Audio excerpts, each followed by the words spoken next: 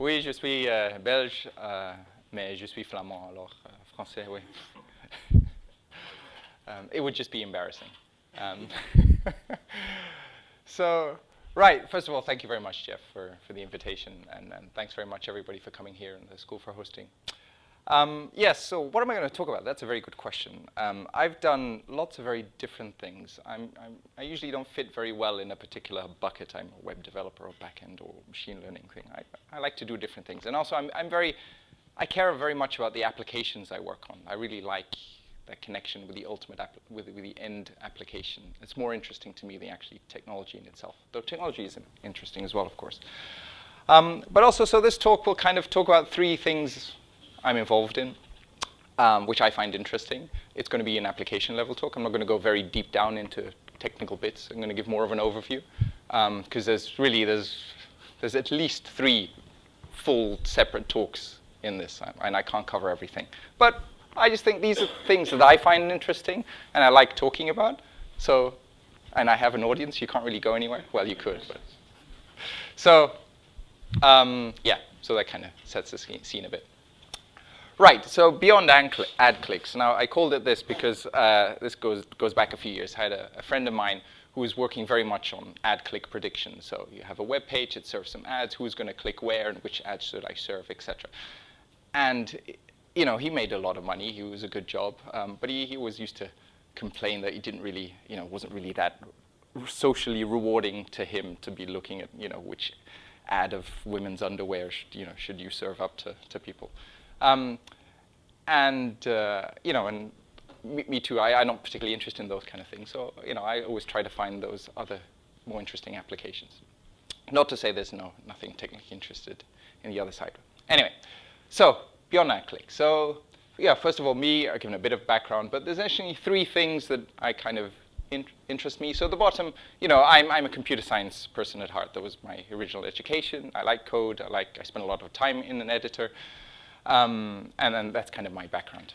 However, I've also always been interested in more the physical side of things. So I like tangible things. So I was always drawn to big machines and the engineering side of things, which is kind of illustrated by top left. So I did a lot of work in aerospace. I've always had an affinity for underwater robotics and drones and things. So I really like that kind of engineering aspect. I also, you know, on the far right, have always been very interested in kind of the interface between technology on one hand and the humanitarian conservation side on the other hand. So I spent a lot of my time volunteering for various organizations. I did a lot of work for the World Bank, done various projects in this kind of space. Development, ICT for D, that kind of area. And ideally, my perfect job is I can kind of mix elements of all 3. And then, you know, disaster robotics, and there's certain things that fit in those categories. But that's kind of my space, what I really like. And I know Jeff from London. I co-organize the London Algorithms Meetup and the Machine Learning Meetup. And if anybody's ever in London, I would suggest you do come along. It's a great community. And we got some really interesting companies and speakers. Anyway, right. Oh yeah, and this is kind of my own pet project, which I'm just struggling to find time for, but I will get to eventually, is I really, really, really want to build an autonomous litter robot. And I already have, you know, some ideas, and I've got a chassis, and I've got, you know, some stuff going, but still a lot of work to do, but that's kind of on the side, which I really like to spend time on. Anyway, oh, and my day job is about 6 months ago, I joined Oxbotica. We are a mobile autonomy company. We work on self-driving vehicles. Though I have to stress that this talk is with my own personal hat on. I'm not here representing Oxbotica. I'll just mention kind of the work we do, but, you know, that's a separate hat. So right, and so 3 themes. I'll start off with ground-penetrating radar and landmines. Who knows anything here about ground-penetrating radar, GPR? Anybody? No? OK, fine. Who knows what landmines are? Who's done some work with landmines or humanitarian organizations? Or no? OK, cool. So I'm going to talk about this, but first of all, I have to stress, you know, I have to give, you know, massive credits here, mostly to Patrick Carson from UCL, who we did University College London, we did a lot of this work with, and who really did a lot of the heavy lifting here, and also Max Jacobs at SkyCap. So first, OK, GPR, ground-penetrating radar. So a radar that penetrates into the ground. And in terms of what you need to visualize, this is the kind of hardware. So traditionally, you have some kind of cart, and you've got a big metal box that's typically antennas. You've got a sending and receiving antenna, and then you've got a control panel at the top which just does some signal processing. And typically it's a cart you kind of push forward like a pram, but in some cases you drag it behind you. And so the antenna, it's telling me I should take an RSI break. Sorry, I'm going to turn this off. So I don't get good posture and all the rest of it. So let's quit that. It's interesting. I thought it would go away. Okay. Yay. Right. So how does this work? So in this case, you drag something behind me. You have a transmitter antenna which sends a signal, an EM pulse, into the ground at a particular frequency that will travel through the ground, and it'll hit an object which will reflect back, and you can look at the pattern of the signal you get reflected back, and you can look at that pattern and do some interesting signal processing to figure out what's actually underneath in the ground. That's a kind of very high-level view. That's the kind of intuition behind it. And then the idea is you get different patterns will give you insight about what objects are underneath. So as an example, this is traditionally used very much in the utilities industry. So if you're looking for pipes or cables or such are buried in the ground, because you're gonna build a new intersection or a new bridge or whatever, you need to dig up a road. You want to make sure you don't dig through the cables or break any pipes. So we use GPR to do a survey, and that will then tell you where the cables are, and then you can work around them. And typically the responses you get for these kind of things are these kind of parabolic shapes. And the reason it's a parabola is because actually you're moving over the ground, and if you look at the travel distances the pulse takes, you can work out it's actually supposed to be a parabola, but that's less important. But the idea is, different objects will have different parabolas and different shapes and different intensities, and that way you can work out what's underneath. So it's obvious that this is. I had a lot of disagreement with salespeople who kind of sell GPR. Oh, it's like a photograph from underneath your feet. This doesn't really look like a photograph at all. But as a sales pitch, it works well. But many people come away disillusioned. Right. So it's not magic. It's a very general tool, GPR. You can use it in lots of circumstances, but it's not magic. You just can't magically see into the ground. A lot depends on the type of soil you're dealing with. More particularly the RDP value of the soil. So every soil has a kind of conductivity, how well your signal can penetrate through it. And it ranges from somewhere between, I think it's 1 for air, so then essentially no resistance for the signal to travel through the air, to like 81 for water. So trying to get an EM signal through water is extremely difficult, so you're not going to get much penetration. So, and of course, the soil you deal with, lots of different soils, there are lots of different characteristics. So depending on what type of soil you're dealing with, if it's very wet, you're not going to get much penetration. If it's very dry, it's like a desert condition, then you will get high penetration. So there's a lot of variation there.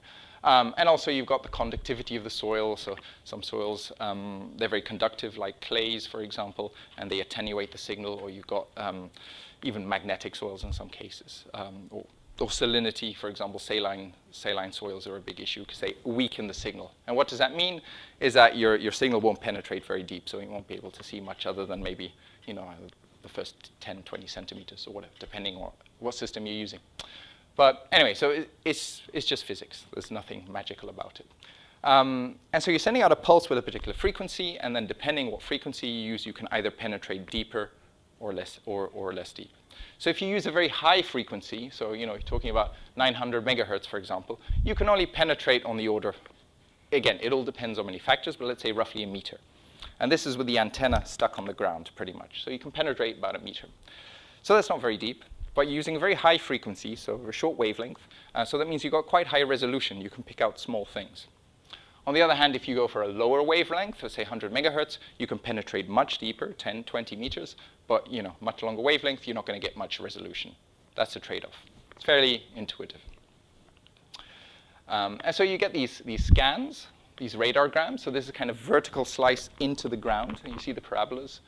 And then some interesting post-processing you can do is you can take horizontal slices, and you can stitch them together in a cube. And then you can look at the cube from the top down as a bird's eye view. And then you can also look at particular features. For example, if you're doing an archaeological survey this way, you could, by building that kind of representation, you can kind of see the foundations of an old building, for example, or a tomb or such. And And once you have the 3D cube, you can then start doing isosurface extraction and try to extract objects that you might be interested in. Maybe it's an old burial site or some pipes or whatever. Again, details are not really important, but it's just to get an intuition that you're pushing this thing over the ground. You get these parabolic shapes, and then you can layer all these scans next to each other into a cube, and then you can start extracting features from that cube and to see what's underneath. So, general purpose tool, but what we're particularly interested in is landmines. So can you detect landmines? So GPR has been used for landmines for quite a long time. GPR itself has been around for a long time. But actually processing the data is very, very tricky and requires a lot of human expertise. But the idea, that, again, the intuition is fairly obvious that you have different types of landmines, and they give different types of returns. And can you, by looking at the returns, figure out, first of all, is there a landmine, yes or no? And maybe you can even figure out what type of landmine. Now, and just I should note, here I'm focusing on humanitarian demining, which is very different from demining in a military context. So I'm looking here at humanitarian demining. So mines which have been around for a long time or laid down in times of conflict and now need to be removed now the conflict has been resolved. And this is, as you can obviously see, a very delicate and very dangerous process. It typically involves a lot of time sitting on knees and very carefully with a stick probing to figure out where the mine is. It's extremely slow, it's extremely dangerous and time-consuming. And there's various sensors people have developed, but typically, a lot of it is just on your knees and poking. But so the idea was, okay, could we do something? Could we improve this process somehow? We're not going to solve the fundamental problem, but could we kind of speed things up a bit? And so that was the idea of using an airborne GPR. So traditionally, all GPR is cart on the ground. So the antenna is literally, is about, either dragged on the ground directly, or there's, it's literally like a centimeter between the antenna and the ground. But you can imagine walking a cart over a minefield is not a good idea, right? So the idea, can we do it from the air? But that raises all kinds of problems on many fronts. So the terrain is obviously problematic. If it's not a nice flat terrain, you're going to have a hard time with your cart. And obviously, if you step on something, it's going to explode, right? But the problem is, as soon as you take the antenna and you pull it off the ground, you have this massive problem where, yes, you're sending out a pulse, but 80% of the energy of the pulse is going to hit the surface of the ground and bounce right back. And so you get almost nothing penetration. Everything just reflects back, pretty much. So suddenly your signal to noise is just horrendous. And of course, you lose penetration depth. There's just no way around it. You have to penetrate that top layer, which is problematic. So and currently, there's not much that exists at the types of wavelengths you need to be able to accurately detect landmines. And then, landmine, we're talking anything from an anti-personnel mine, which is the size of a fist, let's say, to a large anti-tank mine. And obviously, the big anti-tank mines are going to be easier. But still, right, so we partnered with a radar company who did a lot of work and built a bespoke system, which, to my knowledge, is currently still unique in the world, which packs the whole thing down to something the size of a shoebox and weighs about just under 1 kilo. And that way, okay, we have something small, light enough, and still, efficient enough to actually get some penetration for the use case we care about. And so the first prototype we had was essentially that. You strap it to a multicopter, and you can start doing surveys. Now, of course, the catch is you have to fly about 1 meter off the ground. If you fly 1.5 meters off the ground, you're not going to see anything. If you fly too low, you're not going to fly properly because you get ground effect or you bump into things. And so there's all kinds of issues there. And then there's all kinds of issues around how do you position accurately. Because if there's a line mine there, you want to make sure it's there and not 30 centimeters to the left. So you need to know very accurately where the drone is, and that also brings a whole bunch of questions. How do you do that? Again, whole separate talk. But anyway, okay, well, we have something we can start flying around. Can you use NASA Skytrains to fly higher and not in front of them? Sure. How much are they charging per hour? But yes, it would be awesome. Not sure about you sending these rockets onto a minefield. I'm not sure what that does, but maybe that's not a problem. All right, okay, so we can gather the data, but then we need to still figure out, is it a landmine or not? At which point currently you need a very, very well-trained person to kind of click through the data, manually try various filters and say, yeah, it's something here, something not. And it's extremely difficult. It's very non-intuitive if you look at it. So we can sit back and dream as a computer science. You say, OK, we have some data, and then we have some fantastic magic which happens and then tells us, oh, it's a landmine, it's a Coke can, or it's a rock. Right? That would be like awesome. And we could build up this kind of picture. So we have some objects we were buried, and we can build up the 3D cube, and we can extract kind of the precise location in 3D space of where the mines are. That's kind of the aim. But it's utopia. Anybody who's done any work in this kind of area realizes it's utopia. It's something you could try to get to, but it has a lot of difficulties. And this brings me into another point. So this is just a slide I took from the Drones for Good competition a couple of years ago. And it says, could drones cure disease? And as somebody who's done quite a bit of work in the humanitarian space, I mean, there's no, I have to think of polite words, but this kind of stuff really annoys me. If technology, people, as technologists, we always like to think technology is great, and it's going to solve all our problems, and it's going to, there's always a technological solution for stuff. But the real world is a lot more complicated than that, especially in the development context. I mean, something like this, it's ridiculous. I mean, drones are not going to, but you see a lot of this. And also, when you talk about landmines often to a technology audience, you talk about this, people go, oh, great, yeah, we have this wonderful machine learning system. It's going to detect these landmines, and we're going to save so many, hundreds of thousands of lives or whatever. It's a fantasy. Okay, the problem's a lot more complicated than this. Technology is just a small part of the overall solution.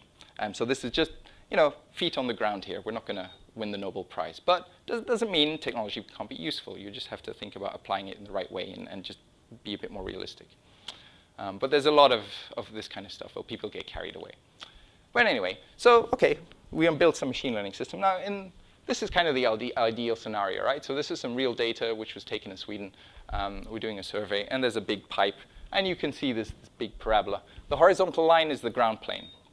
So that's actually, you still see that there's some bounce back, but also because the transmitter and receiver are so close together, there's actually a signal that jumps straight from transmitter into receiver, and you get this very strong response. But okay, you do get penetration, you can see the big parabola. And you can imagine from a computer vision point of view, you look at that, can you pick out the parabola? Sure, looks easy, right? The problem is the reality looks more like this. So this was, I think, some submunition that we buried at a military test site. And this is kind of the real data. And then you can very, very faintly, you see a little bump. It's all kind of hazy. But that's what the real signature looks like in this case. So that's a lot more tricky. Here's another one. And here, actually, you don't even see the landmines themselves. But what you do see is disturbances in the top layer of soil where we dug the hole to put the landmine in, and then we close the hole again. And the density of the soil where we dug the hole is different than the surrounding density. And so that's why you see this kind of washed out effect. And this is what, like 30 centimeters deep or 40 centimeters? Definitely not more than that. So it's tricky. And the reason is you've got all kinds of interference going on. There's a signal going from transmitter to receiver. There's some of it which goes down to the target and bounces back, but some of it goes up and hits a tree and comes back down. You've got interference from cell towers and cell phones and Wi-Fi or whatever. It's really tricky. You get a noisy picture. And then all of this depends on the weather as well. A survey on a wonderful day like this might be great, but then it rains and you go back tomorrow. You ain't going to see anything because there's all water in the soil and your signal is not getting anywhere and your picture's going to look completely different. So it's a really tricky problem. And then there's the issue, you got lots of manual expertise and you need a lot of time to collect the data. So this is the idea, could we still, what can we do with machine learning? It's come a long way, there's a lot of very powerful methods, so what can we do here? But of course, ideally, we want to do this in a supervised way. Let's not make the problem too hard for ourselves initially. So what can we do in a supervised way? We can go out and spend a lot of time digging holes and burying mines, or we can try to simulate stuff, and which is what we tried to do initially. And luckily, there's a great tool out there called GPR Max, developed by the University of Edinburgh, which does actually a fairly reasonable job of simulating different soils and different responses. And so you specify your setup, you pick a type of mine, you pick a depth, you pick a soil type, and you simulate an antenna moving across the field, and you can get back, you do some physics, and you get back a response. And with that, we can start building up a pipeline. So we define some variation in mines in different soils. We generate some input files. We perform the simulation. We take the simulation output, transform it into an image, and then we can do typical machine learning stuff, right? Train, validation, apply your classifier, and rinse and repeat. So we've taken an image processing view. You don't necessarily have to do that. You can treat it. You look at the physics and see how the physics work, and then try to work backwards from there. Both have their merits. But at this point, we thought going the vision way, since there was so much progress in computer vision, and also it's fundamentally it's the way the human approaches the problem as well. That's what we try to look at. And so now in the older version, this is how we'd simulate heterogeneous soil. We'd simulate different types, different patches of different soil. And then we'd run the simulation. We get a picture like this. And we'd stick in a mine, which you can just about see here, and you got a bit of a response there. OK, and that kind of seemed to work. Oh, and yes, for dev people, this was all implemented essentially in your standard Python toolchain. And as for machine learning, well, ConvNets are all the rage these days. They perform very well. So OK, let's pick a fairly standard ConvNet architecture. Rectified linear units. I think there's 4 layers, 4 convolutional layers, and some pooling. Nothing particularly fancy.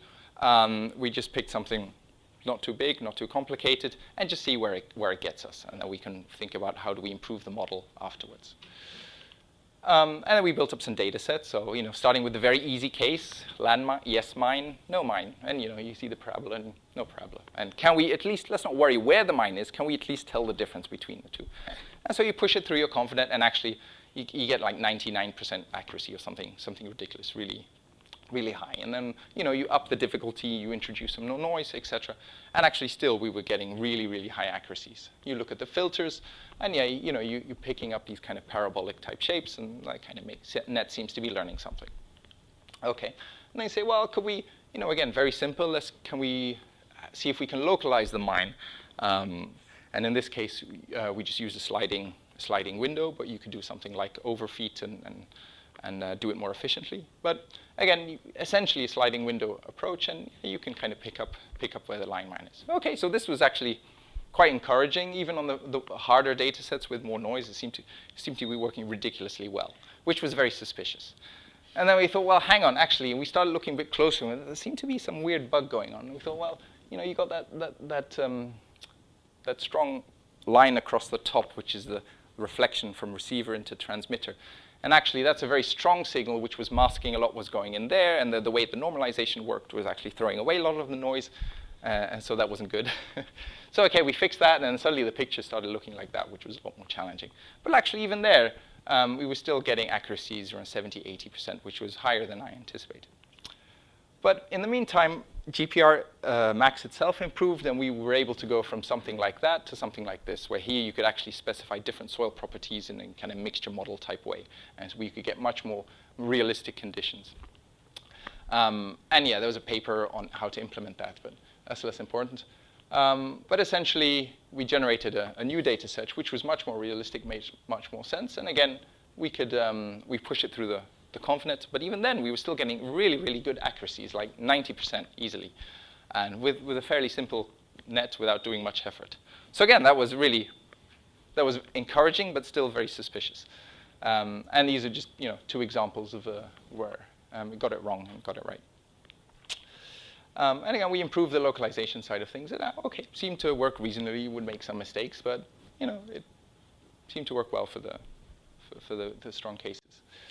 And so in parallel, we started doing more manual testing as well. So we improved the drone. The radar was improved. And again, we started doing some more consistent field trials. So going out to the field, digging holes, burying stuff, flying over it, looking at the data, etc.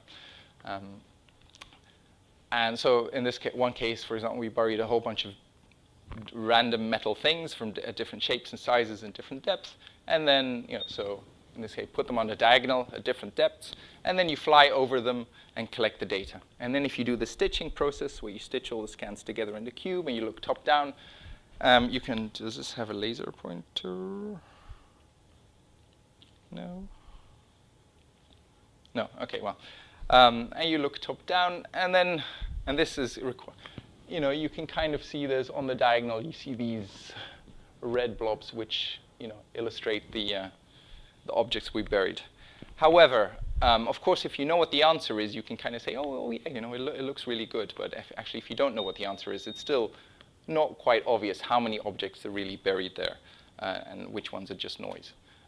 So you know, it's, you know, while this actually may look reasonably well if you know the answer, even still, it's actually still a pretty dirty picture. But that's already quite good data. So it illustrates really there's a lot going on.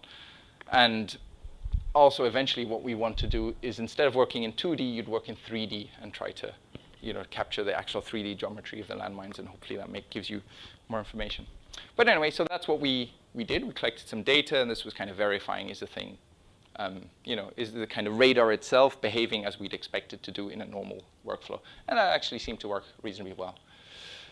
And that's kind of the ultimate idea. Then you can geotag these things, and you can kind of rate an overlay, and that's kind of from a high-level point of view, the type of user interface you want to offer people.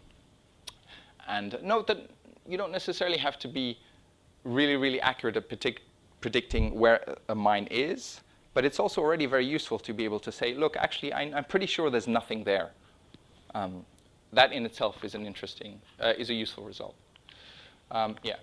So, OK, now we actually had some real data. We're doing all this work in simulation, and Patrick had been doing a fantastic job of building up data sets and tweaking the model, and you know, and refining the way, making sure what we generate is as realistic as possible.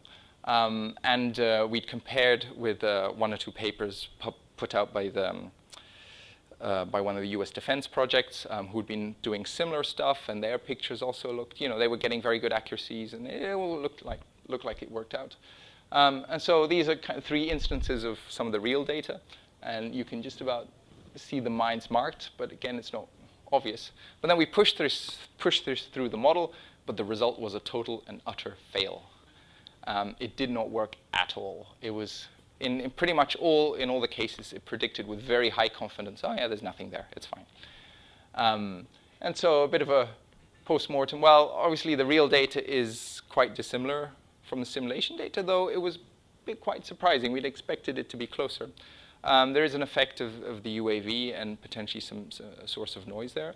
But also it was, you know, as you saw in the earlier slides, you don't always see a nice parabola. Sometimes you just see like a fading out because where the hole's been dug, or you've got other effects going on, which as a trained human operator, you kind of learn to pick up on. But as a machine learning model who's kind of essentially expected to see parabolas in various shapes and forms, then it falls over.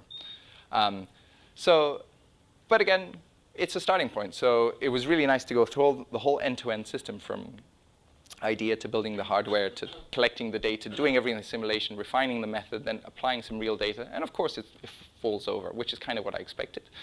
But the idea is then you iterate, right? And you start feeding in some real data with the simulation data, and how you do some good machine learning model that combines, you know, both sources of information. And so there's a lot of interesting stuff there.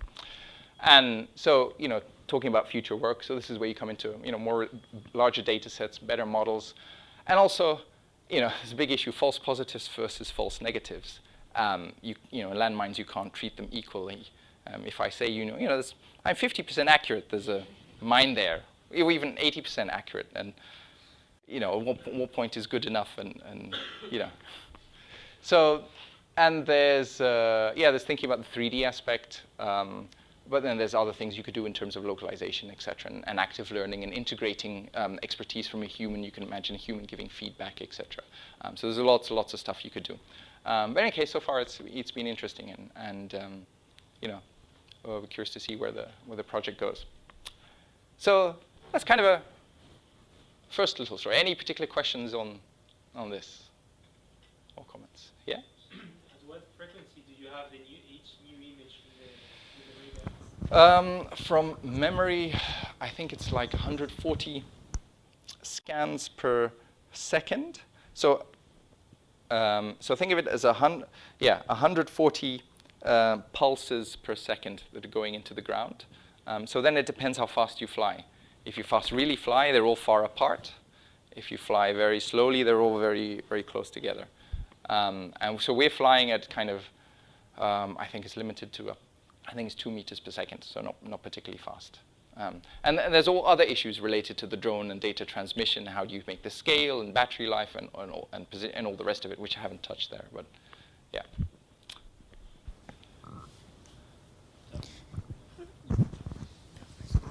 Can you do real-time processing?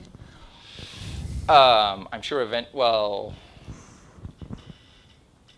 you'd always want to collect a patch of data and look at, you need some context. I'm sure eventually if you had good enough algorithms and you'd be smart enough, you could, but yeah. The reason I'm asking is because if you're somewhere hovering above something that looks kind of suspicious, you want to spend more time there and maybe look at it from different angles and stuff like that, which gives you more data points where it's interesting rather than looking for hours at stuff that obviously doesn't have anything. That's the kind of thing you do. Currently, we're still in the process of does this actually work sensibly? And if we can get that to work in the basis case, how do we make it efficient?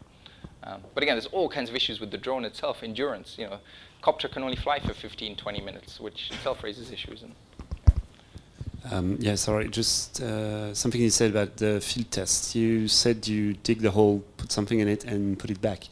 And you say you can see the disturbance in the soil, so maybe it's also a problem in the approach. I mean, you can't really confirm by something. No, indeed. And so, of course, we tested different conditions, and you try to compress the soil, etc.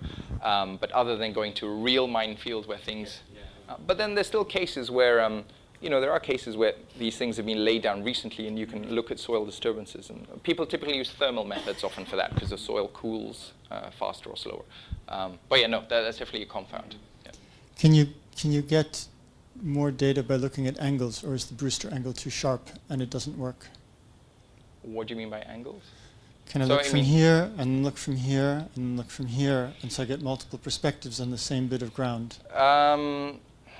I'm not sure if it makes sense, because it's not,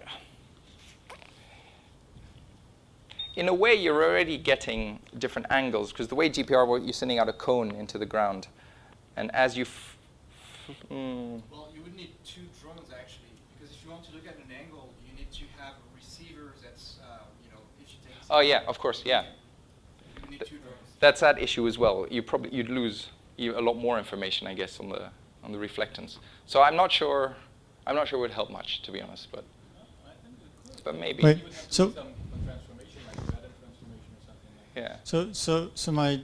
my idea was that, you know, if I'm flying over like this and looking down, then I'm getting this solid space of lines like this, and if I'm looking back, then I'm getting a space with solids like this. And I'm not worried about bouncing things this way. I'm worried about bouncing things that way.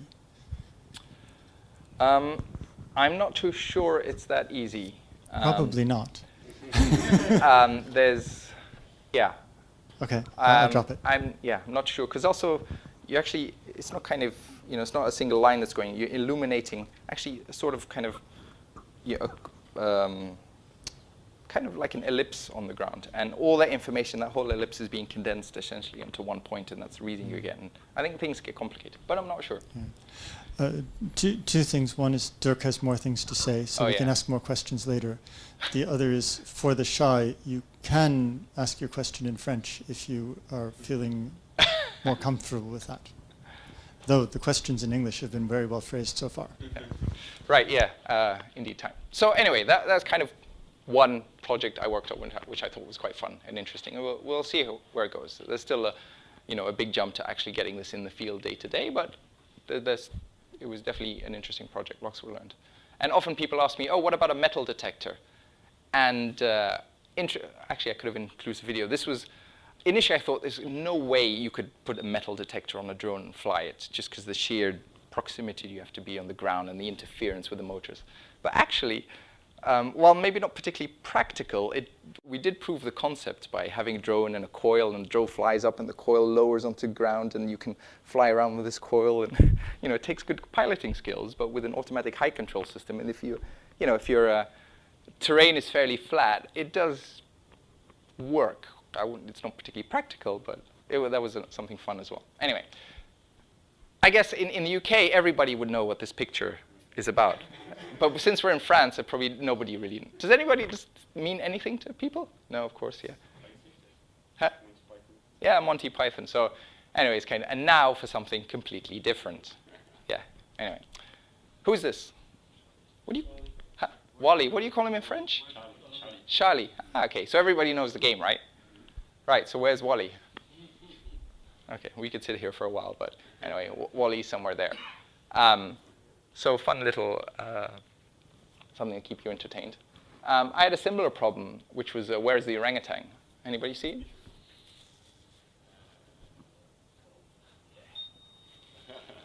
Okay, well, actually, there isn't an orangutan in here, but it's good exercise. But anyway, so this is a project I did, well, I'm still actively involved in with International Animal Rescue. So they're a large animal rescue charity. They work in a number of different countries across a range of different species, anything from, from seagulls, maybe not seagulls, but from otters to whales and they do a lot of work with orangutans. And so they have a couple of centers in Indonesia, one on the Java and I think even 2 in Borneo. And so they're an animal rescue center, an orangutan rescue center. That's the one they have in Borneo. And so this is where, orangutans are an endangered species, but as babies, they look very cuddly and they're very smart and they're very intelligent. And people like keeping them as pets, which is not a good idea. And often they get abused as pets, or they get chained, to a cage for 10 years or whatever. And these animals typically go through very traumatic experiences. Or likewise, you've got a large palm oil business in Indonesia who are chopping down a lot of rainforest, which means orangutans are losing habitat. Often they end up in palm oil plantations, completely lost, etc. So a charity like IAR will take them in and try to rehabilitate them and patch them up and try to get them back into the shape they can be released back into the wild.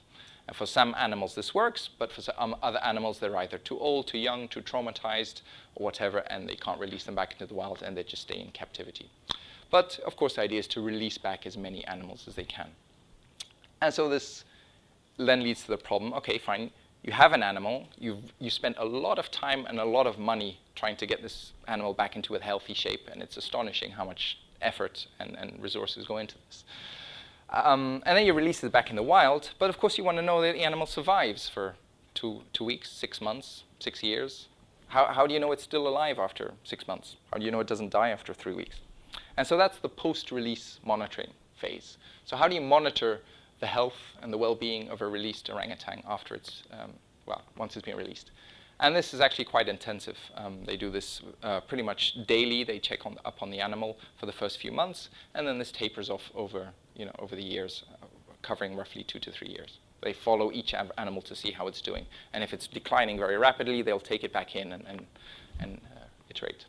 But obviously, this is very human intensive to track their movement. And you don't really appreciate that until you're there in Borneo, up to here in the mud, mosquitoes around your head, trying to figure out where the damn animal is. It's quite intense.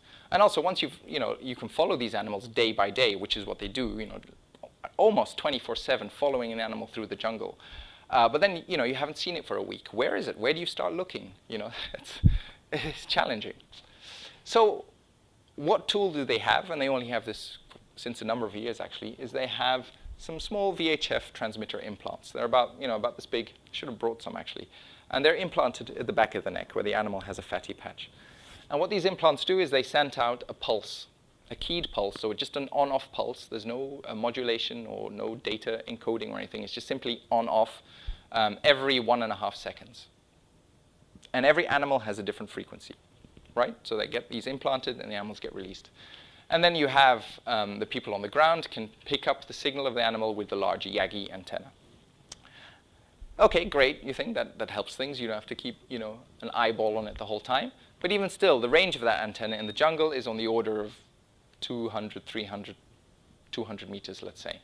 So that still only means like a 200-meter bubble, and all you get is like a beep. And then, so the way it works is hopefully you're within that 200-meter range, and then you hold the thing up, and then you point differently. You listen, where does the beep get stronger? Okay, it seems to be there, and you walk 20 meters that way, and then oh shit, I don't hear it anymore. It seems to come from there, and people wander around the bush trying to figure out where the animals are.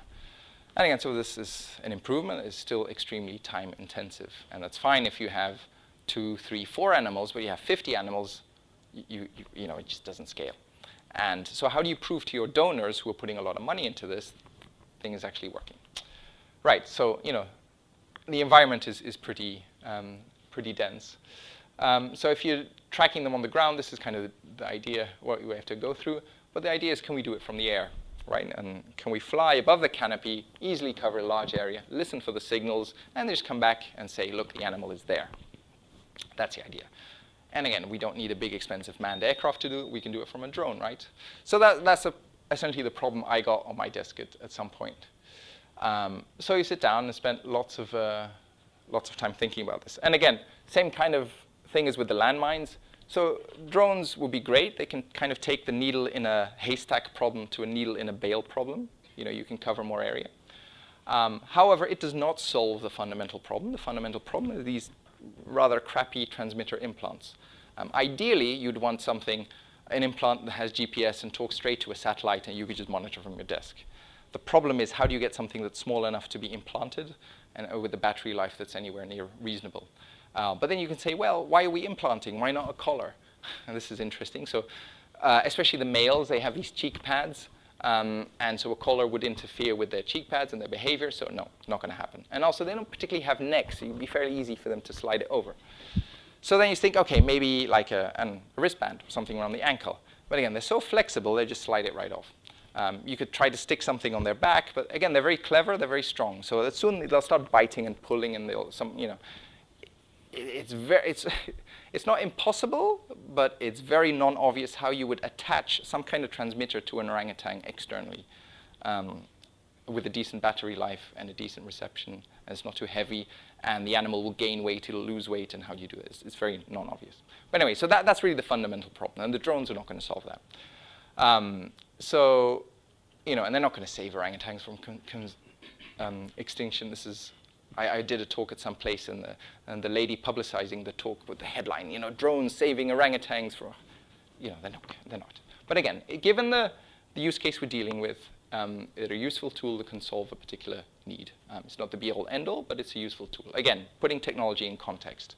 And the core problem really is habitat destruction. That's what's really the core problem. And the more you read into it, the more you realize it's complex, it's social, it's political, it's even religious in certain cases. And it's just very depressing, to be honest.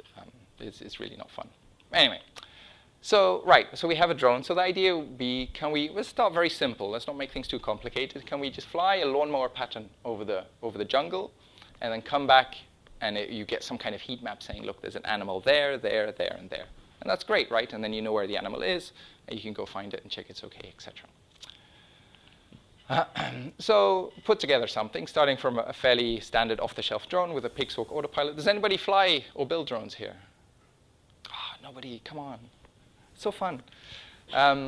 So a fairly standard multi-rotor system. A Pixhawk is a well-known autopilot. The hobby it's used, you can interface with it very easily. It's not particularly expensive. It's a great system to test with. And then to that, we attach up top an SDR, software-defined radio. Does that mean anything to anybody? Software-defined radio? Yes, so one person.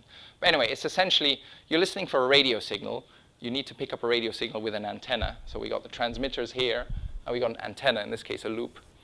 And so you're receiving this analog signal, which you want to turn into digital samples. And that's what the SDR does for you. It takes the analog signal and samples it and gives you a stream of digital numbers, a matrix, essentially. And that's what we want, because then we can start looking at that matrix of numbers and do some detection on it.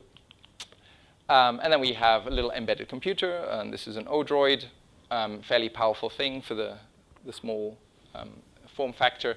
There's 8 ARM cores in there. And we just run Python.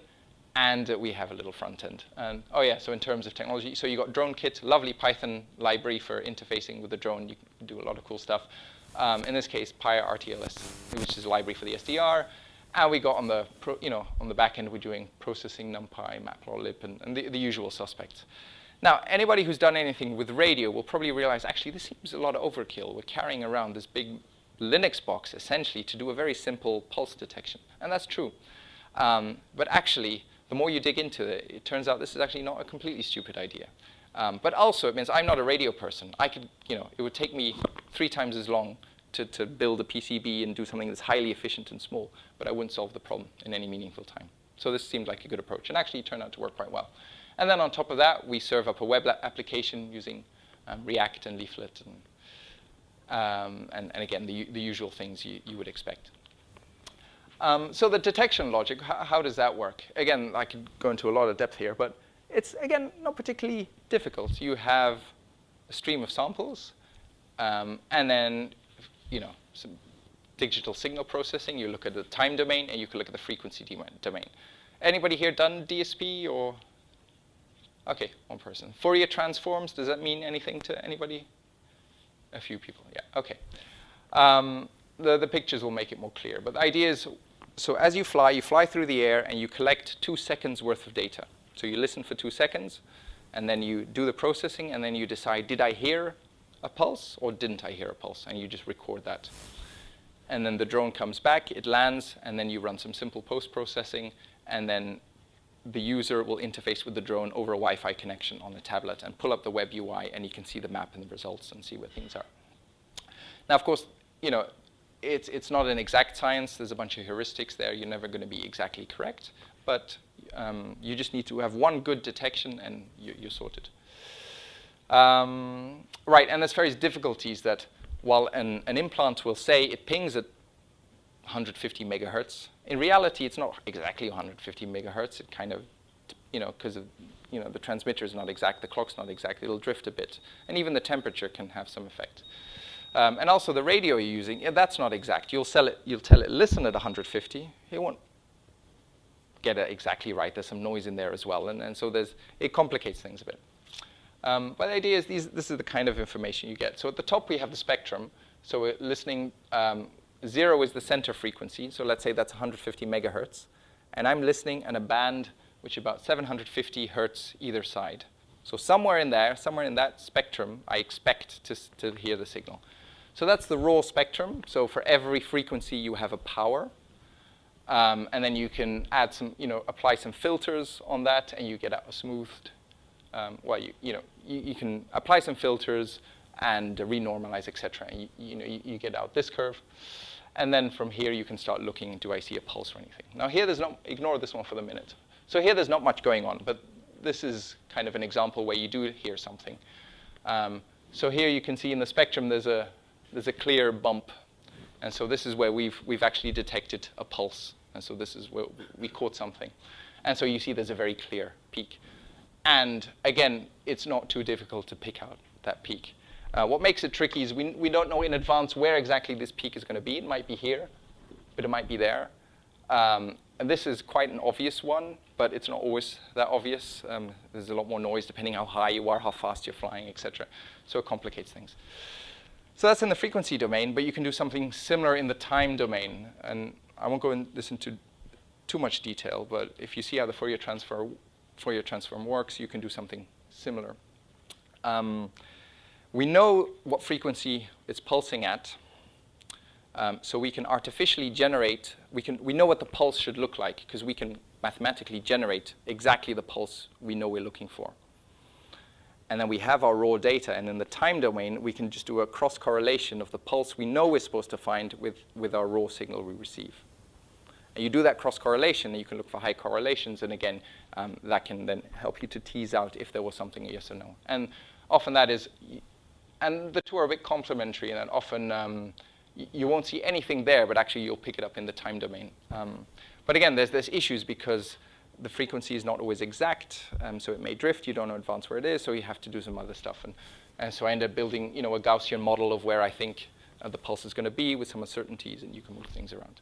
But anyway, I don't want to go to too much depth for that. It's kind of the intuition. So that's happening while the drone is in the air. Every 2 seconds, collect some data, do some analysis in the frequency domain, something in the time domain, and just essentially write the results down to a CSV file with the lat-long coordinates where the drone is, which way it's pointing, et cetera.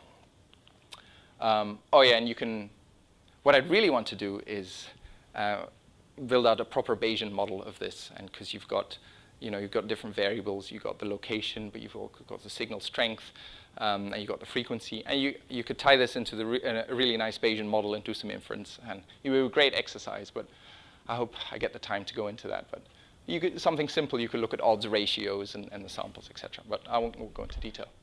But so fine, this is all the coding, and then the very first test just to make sure this worked, we took an Inspire, which is an off-the-shelf drone, and we just strapped a big antenna to it with the one they use in the jungle, and we just hovered it above the transmitter and flew around a bit, just to see, does this work at all, or is the interference from the drone going to kill it?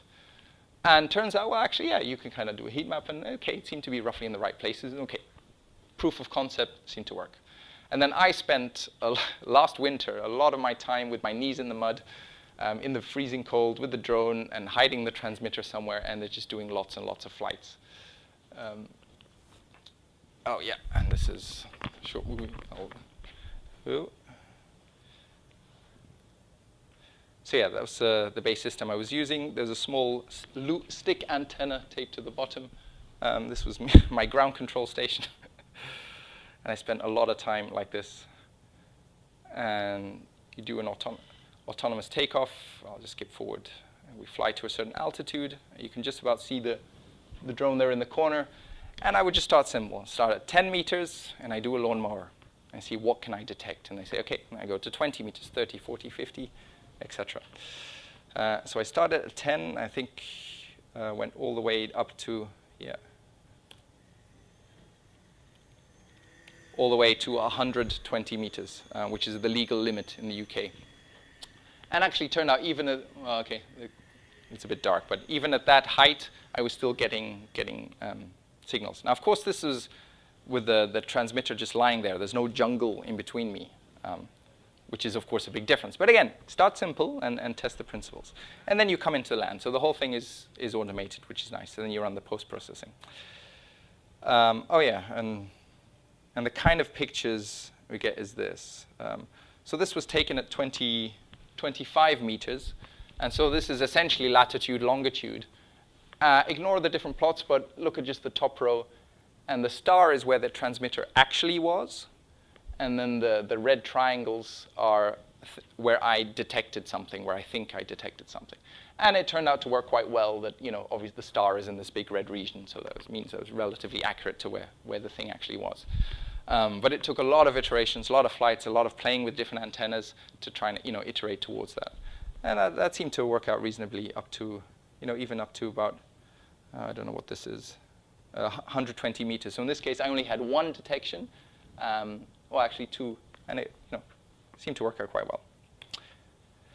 So then we took it to Borneo, and we went to first the site of the sanctuary itself, where they had a pre-release site where they take the animals and just it's a fairly small enclosed island where they let the animals go just to see how they behave in this kind of mock environment. And somebody else on the team had a DJI Inspire, so while I was doing the actual tests, we had a follow drone which was filming, which was really quite fun and quite cool. Yeah. Unfortunately, it's very dark, but so yeah. So I would again pick a height. I think it was around 50 meters, and a patch of forest, and you would fly up and down, up and down, up and down, and come back to land.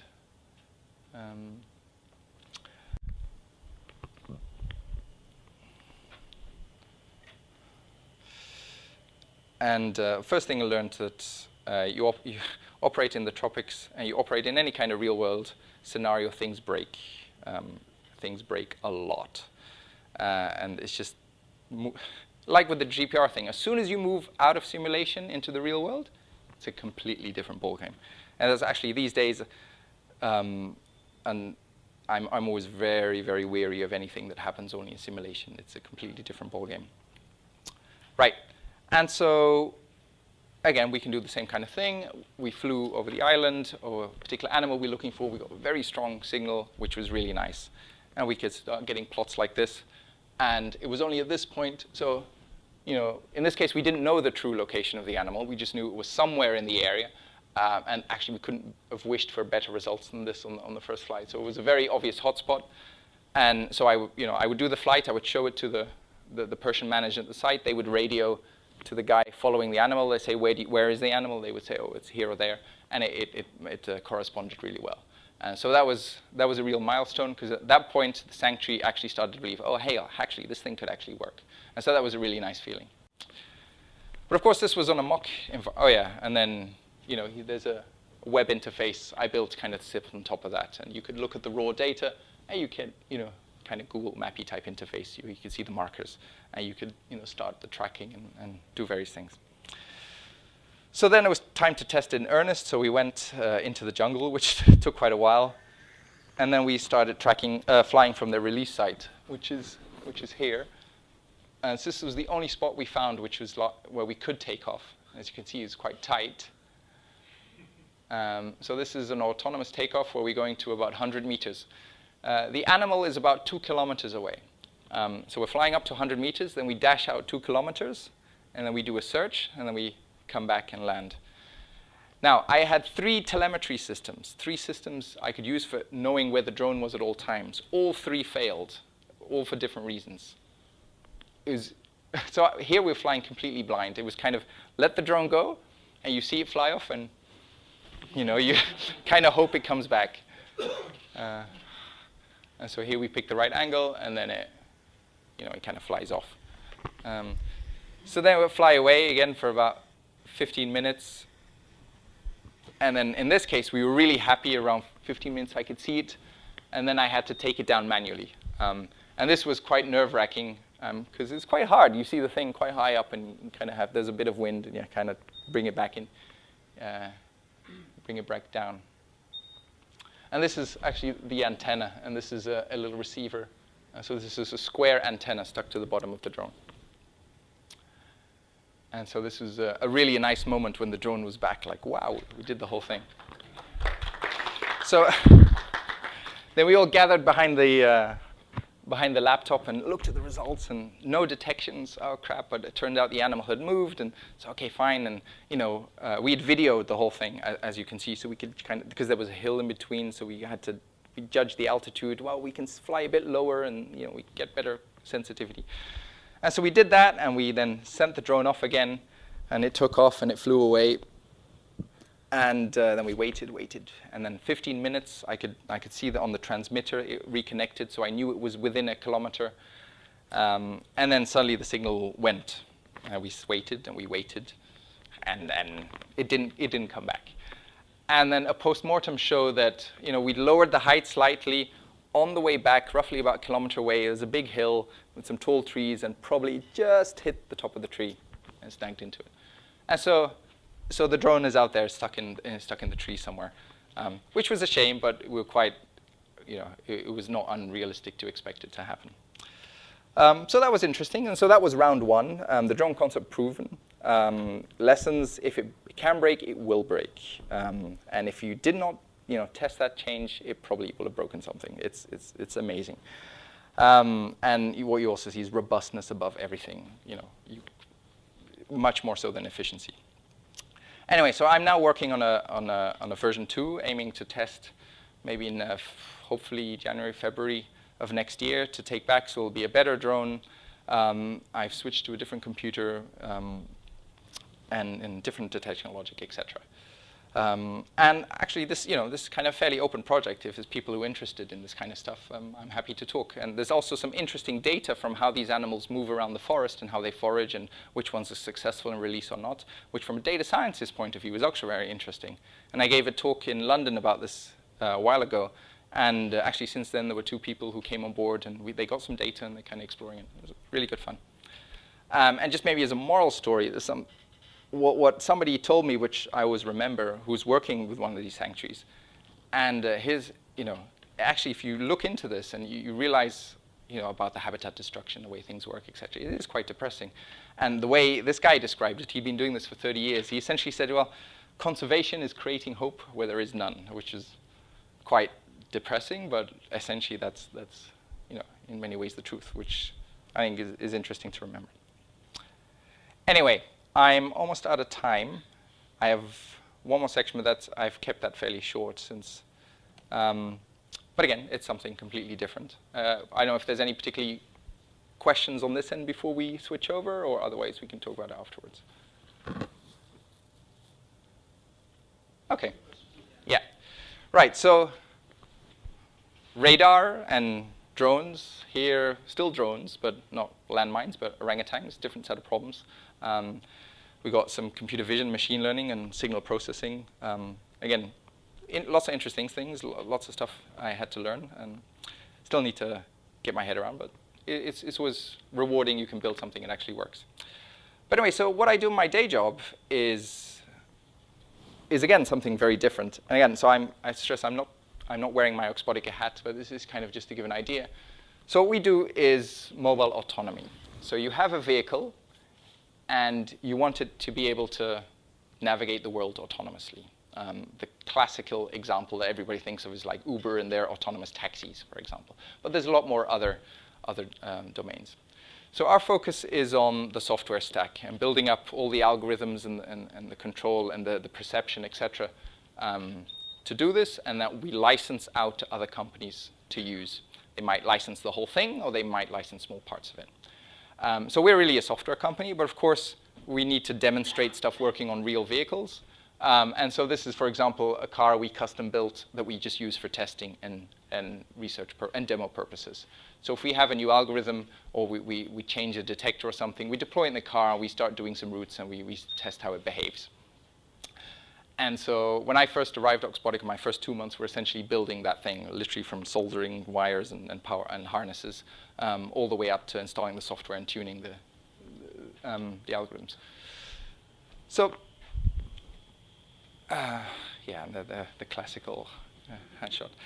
And there's lots of fun testing, especially obstacle avoidance ones where, okay, you first test it with a cone, it seems to work, and then it's kind of, okay, we put a human there, and then you're standing there and you see the car coming, and you think, okay, is it going to stop? It's going to stop? It's going to stop. Oh, shit, is it gonna, shit, it's not going to stop. And so this is a problem, you know, well, there were occasions where, you know, we were still tuning things, and the problem was you know, it saw you, and it was avoiding you. It's just not in a very human-like manner. But, you know, as a human, you're standing there, you think, oh my God, it hasn't seen me. And just the moment you're going to jump aside, it, you know, it avoids you. And then there's debate whether you want to avoid or should you just stop. And, you know, there's lots of choices to be made.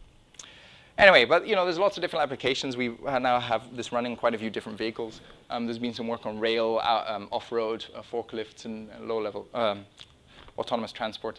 Actually, also some of the core vision algorithms are going on the ExoMars mission. So that's all, how do you localize based on just a camera? So all you have is a camera. How do you, you know, track where you are based on that? Again, you know, there's all this work builds off years and years of research at the University of Oxford, which I cannot even begin to dip into. But kind of the high-level theme, which I think makes the Oxford approach somewhat different, is it's all about experience-based navigation autonomy. So the idea being, so this is exactly the same scene traversed in different conditions. So we got in the snow, we got at night, and we got during the day. And things look very different. And so if you're localizing based just on a camera, this is extremely difficult because you can look for corners or features or things, but things look very different in different scenes. So how do you deal with that? Do you try to build one big model of the whole world in all possible conditions, or do you try to do something else? And again, there's not enough time to go in detail, but the philosophy is we want kind of local excellence over global mediocrity. So we want to be very good in specific places, areas, and we prefer that on trying to be average everywhere. So we maybe want to be very good at driving in Nantes, for example, versus, and maybe a bit less so in Paris or whatever, instead of trying to build one system that kind of does on average everywhere. And the idea behind this is, again, we think of multiple experiences. So every time the vehicle goes through a scene, it builds up a memory of what that scene looks like. And so in this case, you can have multiple memories and different and so there's a whole lot of logic, you know, when do you create a new memory, etc. But the idea, so this is as we're running live. I think this is actually a guy on his bike with the camera on the front. So as he's cycling through, you're matching certain features and landmarks in your live image to what you have in memory. And you may have different memories of the same route. And actually, if you come to a complex intersection or things that will change a lot, or, you know, for example, trees that lose their leaves in winter, or things that change a lot with the environment, you'll notice you'll need more memories to kind of localize in that specific place, because it can look a lot more different in different situations. So that's kind of the intuition. And the same concept works in different environments. So this is kind of, you know, urban city environment to a warehouse. So this is in Chile, the Atacama Desert, which is mimicking a Martian landscape. And that is, just, I think, just an off-roading environment. And then what you see is that, you know, areas which are fairly don't change much over time. You don't need many memories to kind of localize against them. But areas that do change a lot, you need more memories. And by having this dynamically change over where you go, you can get better performance. And that's really a core strength of the Oxford group. And that's really the localization side. So how do I decide where I am? And then there's all kinds of other work. And these are just simple examples. This is some recent work that was done in terms of if you're detecting obstacles, like in this case with a laser. So you've got a spinning laser. And those are your obstacles. And you notice the black areas behind it. So your laser can't see through people, so you don't actually know what's behind the person. But actually, as these people are moving and cars are moving, you can push this through a big recurrent net, and actually you can predict how people are going to move if you can't see them. So if I'm looking at you walking the street and there's a car that comes in front of me, I can't see what you're doing, right? So I have to wait till the car passes, and then the laser catches you again. But you can actually start using a net to kind of predict what the path of that person could be. So that's some interesting things. There's also, this is also something more recent, is doing road segmentation. So what is drivable? Where am I allowed to drive? Again, as a human, it's fairly intuitive, but again, for a machine, it's pretty non-trivial. And again, this is using a fully convolutional net to do image segmentation, where you're taking all the pixels and essentially assigning a label to each of the pixels. Is it road? Is it an obstacle? And what is drivable? So this is drivable, and the red is obstacles, essentially. And because you're doing this on a car, you got some extra information you can use. You know the car is on the ground, right? And you know obstacles are not going to be floating in the sky. And so there's bits of prior information you can use to generate data. And in particular, for this if you want to train a classifier on this, all you actually have to do is drive a route, and then you know the car has driven that route, so you know by definition that's drivable. So that can generate you labels, and then you can train a classifier on top of that. So if you want to generate training data, all you have to do is drive. So you can generate as much data as you want. And then you can push it through a classifier, and then you can get something out of it. And then interestingly, if you start applying this classifier where you drive, it starts picking up on these kind of things where it actually detects there's more than one option you can drive, which is interesting. And the full paper of this is online. Yeah, and this is just the very last slide I had, which is just kind of rolling video of various machine learning type stuff that we do, most of it fairly standard. Anything from pedestrian detection in 2D and 3D to cars to analyzing point clouds, etc.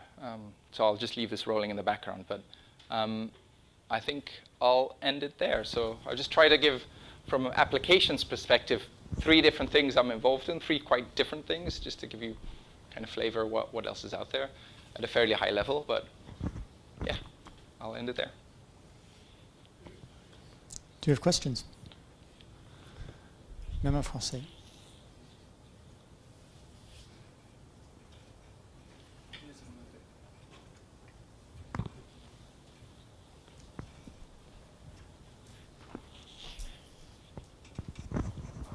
Bonsoir, je vais parler en français. Pour la segmentation, là, j'ai vu les différentes couleurs. Est-ce que vous différenciez les objets mobiles des objets immobiles, de sorte à ne pas encombrer la mémoire des objets qui sont mobiles? So am I right? Sorry, I can't answer in French, but so am I right? You mean, so in the road segmentation, with the 3 colors, the blue, green, and red, are we making a difference between stuff that moves versus stuff that's stable? Actually, yeah, if you run this, you'll notice, because it's based off laser data as well.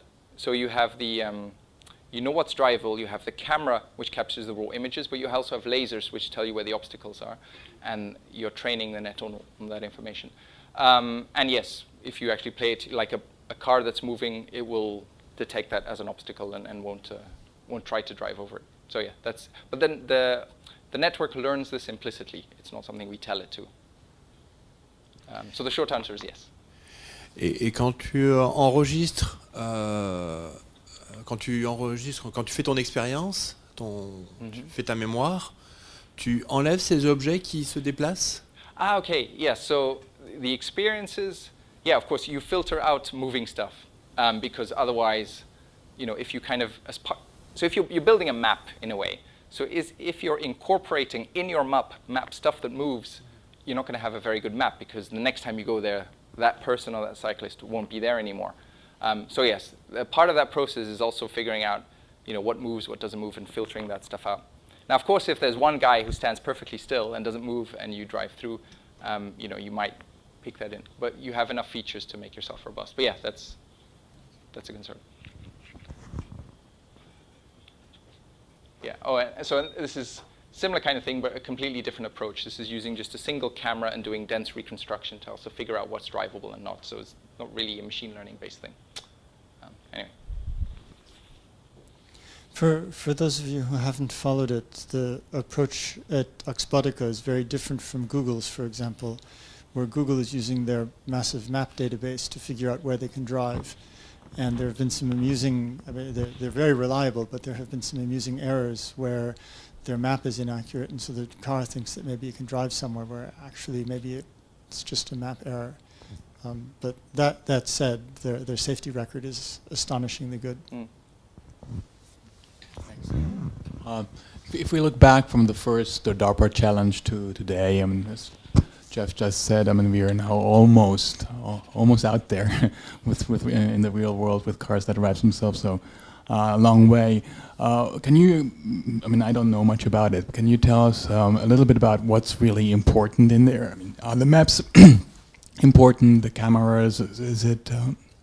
What is it? So that's a very good, that's a good question, but also a very big question. And also, I'm not sure I'm really the best person to answer that in a sensible way. My gut feeling would be to say everything's important. One thing, so a video I sometimes show is, who saw the DARPA robotics challenge, or I forget what it's called, the one I think last year or 2 years ago, where you had the humanoid robots and they had to climb up ladders and they had to open doors, etc. The one that Google won. Yeah, essentially. Yeah. And there's a lovely video of the fail version of that, where you have sequence after sequence of a robot trying to open the door, and you see go and it falls over, or another one is trying to get upstairs and it falls down, or all these. It's really funny. But actually, if you think, this is cream of the crop, right? And this is all really top-notch teams. And I find, in a way, that's the thing with robotics and also with AI, and this is just me subjectively, is that you really have to have all the various elements working together in harmony for the whole thing to come across and to work very well.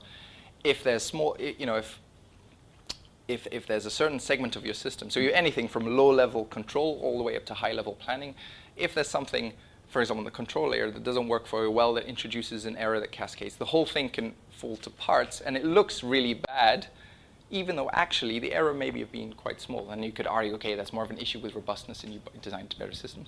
But so I think that there's that element that every part of the system is really important to get it right, and understanding how does uncertainty propagate through that. So that's one thing. But otherwise, what's important? Well, it depends on the application you're doing, I guess. If I really want to have a car out there that is self-driving, what is the most important thing? Is it the planning? Is it the detection? Is it the camera that kind of knows where it is? Is it the mapping behind it? It's all trade-offs, I guess. Do you, if you get in a car and you say, okay, safety is the most important, right? I want to make very sure I do not run into people or not kill anybody. But okay, the end result might be a car that comes, and as soon as the leaf blows, it hits the brakes, and it goes a bit on, and then there's a shadow, and it hits the brakes because it might be something, and so you get a very poor, that's not acceptable, right? Or likewise, planning, you'd say, well, okay, maybe planning is less important, but if you go to the wrong place, so it doesn't realize there's some construction work and it drives into a ditch. I think it depends. There's certain trade-offs you have to make. You cannot be optimal in all cases. And so you have to think, what application am I working on? What's the trade-offs the best for that application? And what are the trade-offs best for the human? As a human driver, what do you want? So I don't know. I don't have a single answer as what is best. I think it depends what you're doing and how do you make that trade-off. More questions? On any of the subjects?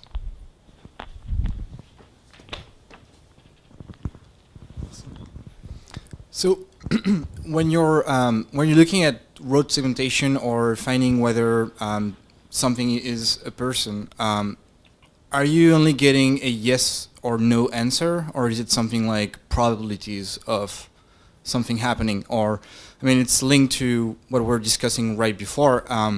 If you think something is a person, that's more important than if you think if it's a tree, for example, because you do not want to run over that person. But I guess my question is like, where do you draw the line on what's acceptable? Again, that's not an easy answer. And also, you know, I'm not wearing my Oxbotica hat here, and there's only, you know, I obviously can't go into technical detail how we do everything and make all those fine decisions. So all I can really say is that, of course, it matters what's in front of you. Is it a cyclist? Is it a pedestrian? Is it a dog? Is it a football? Those things matter, and you want to behave accordingly. Doing that accurately is not easy. You've got vision, but you've got laser as well, and each have their own issues. So how, you know, there's some interesting work in how do you bring those multiple sensors together. But beyond that, I can't really say much. But yes, it matters. But things get complicated quickly. And then there's, you know, what comes down to what is good enough. And that may depend on the person, and how do you measure what that is, and what probability is acceptable. This then comes down to how do humans behave, and how good are human drivers, and should you just match them? Or there's a whole can of worms there, but yeah.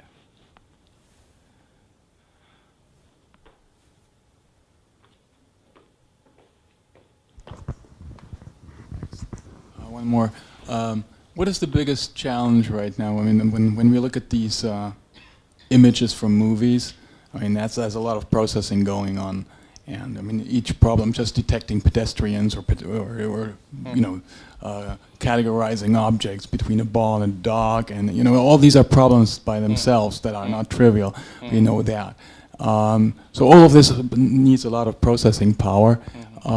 Is that a real issue today, or are we on top of that? And you know, can you comment a little bit where are we currently? I mean, if I give you 100 times more processing power, does that increase the security by what? By a factor 2, or? Again, so I should, you know, again caveat, I'm not necessarily the best person for that, and of course I can only talk about roughly my experiences and what we can do and what I'm allowed to say about that. I can't speak for Google or for other companies out there who have, you know, may work differently. And just computers are pretty fast these days. GPUs are very fast. If you're doing image processing. So you need GPUs in there? I'm not sure actually for that, the particular the road segmentation. I'm not sure if it was done with GPU or not. It might have been. I don't remember off the top of my head. As of about 2 years ago, Google's cars had a suitcase-size GPU supercomputer in the back. Yeah, but it's amazing what you can do with current hardware. So I think we can already solve some pretty interesting challenges with what we have already.